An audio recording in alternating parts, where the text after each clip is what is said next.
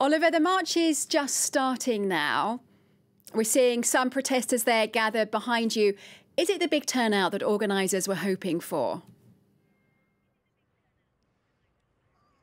Well, we should bear in mind that 2 o'clock, which is right now, is only the starting time. So it's a rather small turnout so far, a few thousand. It's been building steadily over the last hour or so, and it probably will continue to do so for an hour to come. There's a bit of a rally to begin with speeches by various members of the Civil Human Rights Front and also political parties involved in the pro-democracy movement. It's not quite a big turnout so far, but it is just past lunchtime, and we should also bear in mind that recent protests that have gone ahead generally tended to start at 3 o'clock, so people are probably caught a little bit short by that as well. And despite the fact that it looks like a beautiful day here, and it is, and certainly for somebody from Europe like myself, a day like this in December is quite unseasonal. But there is a cold snap this week, and temperatures are considerably cooler than they were a week or two ago, so that actually might keep people inside as well.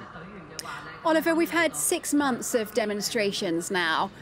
Will the government be paying attention to this one? What happens next?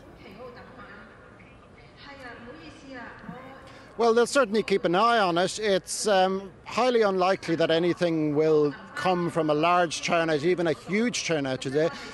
This march, organised by the Civil Human Rights Front, is the first that the front has had authorised since July, and they organised the mass marches that took place, 2 of them in June that drew 1 and 2 million people, and also a third one in August that, even though it was a refused authorisation, it went ahead and it drew an estimated 1 million people as well.